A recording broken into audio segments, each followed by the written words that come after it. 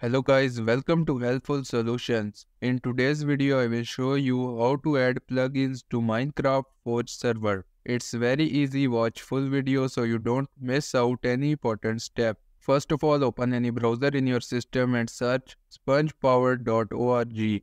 Then this website will open and you have to download Sponge. To download it, simply click on download from the three options on the top right hand side. Here you will see Sponge Forge. So click on download below the Sponge Forge, then you will be redirected to this page. Here download the latest recommended build. After clicking on download, a jar file will start downloading. Download completed. Now open file location and here you can see the jar file. I am moving it to desktop. Next step is to open Forge server. In my case, I can download the Forge server because I haven't purchased Minecraft.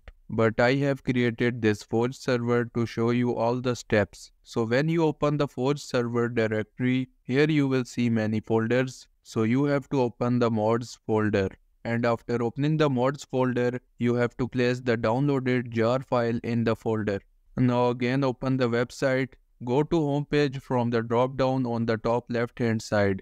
Then scroll down and you will see plugins or option. So click on it. Then this page will open and here you will see a lot of plugins. So download the plugin that you want to. I'm downloading this one for now, Eagle Factions. Then go to the second section, versions, and download the plugin. I'm downloading this latest version. Then again a jar file will download.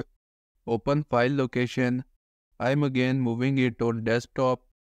Next step is to again open mods folder in the Forge server directory and place the downloaded plugin in the mods folder. Now the sponge should be active and when you will host the Minecraft server, the plugins will be active. This is how you can add plugins to Minecraft Forge server.